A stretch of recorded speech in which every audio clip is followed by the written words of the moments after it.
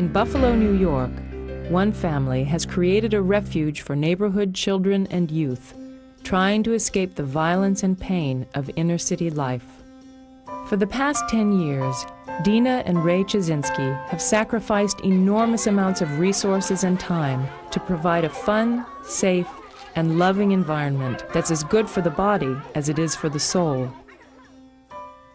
Central to their efforts are classes, where youth develop the tools to attack the day-to-day problems they're confronted with. Helpfulness. Is your mom home? Yeah. Okay, can I talk to her? The Choczynskis live in a community that suffers the devastating effects of poverty, racial polarity, and broken families. Years ago, the Choczynskis considered moving, but at the time, it was impossible. I said, we're not moving out of the neighborhood. It's not within our means to move out of the neighborhood and get a different house. I says, if you want to change, you're going to have to make the change, I says, in the neighborhood. My father told us, if you don't like the way it is, you got to change it. You can't just sit back and watch it. So we had to figure out a way to change it. And then my mom, she started praying and praying. She's like, we're not going to move. What are we going to do?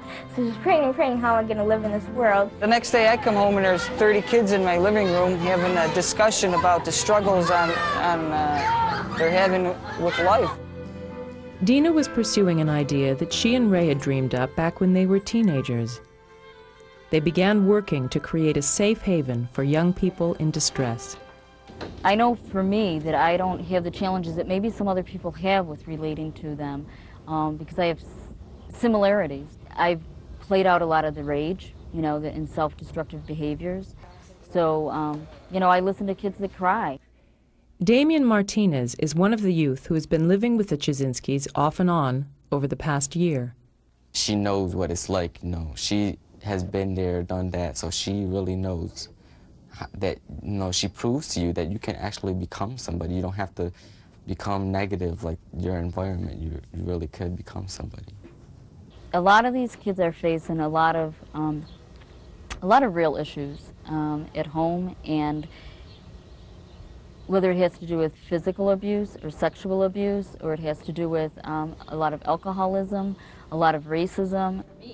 Dozens of neighborhood kids have attended classes that focus on values and learning how to make choices that peacefully resolve problems, rather than having to resort to violence and conflict.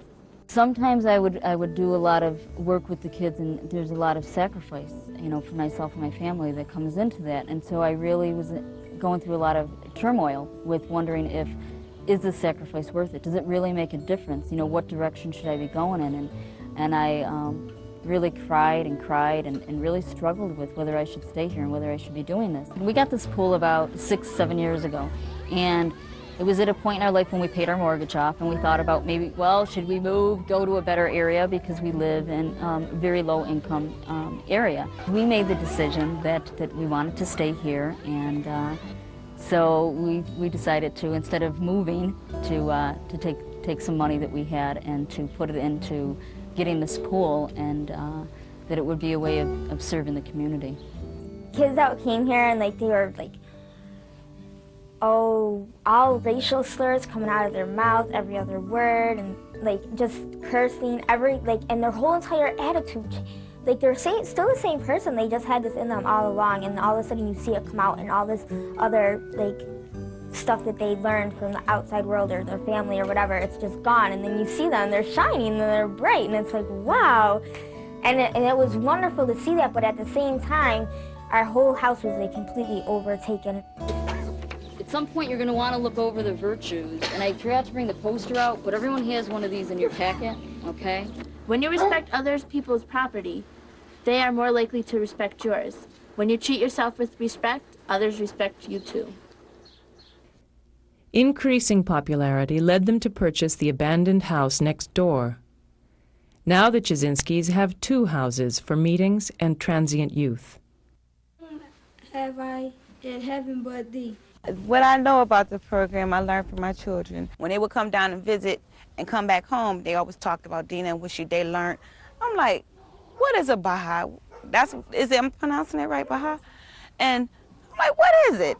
I don't know. You know, I never heard of it. It's like people, when they never hear of something, they have a perspective of it, and it don't even be what you think it is. And that's what it was, why I came for myself to find out. I want to do something that's good for the family, you know, to keep us all together in one knit, happy home. And I think wherever you live, you can make an enormous impact on the community around you. And I think about that ripple effect, you know, like if you throw a pebble into a pond and the ripples that stem from that, and all of the people in the community and around you that, that really are affected. The Choczynskis have taken the family concept and broadened it to include the entire neighborhood. All the children of this neighborhood are Dina and Ray's children, regardless of their background. They have also provided an example of what a family is and what a family can do, and how people through personal initiative and through the initiative of the entire family can make a difference in an entire community.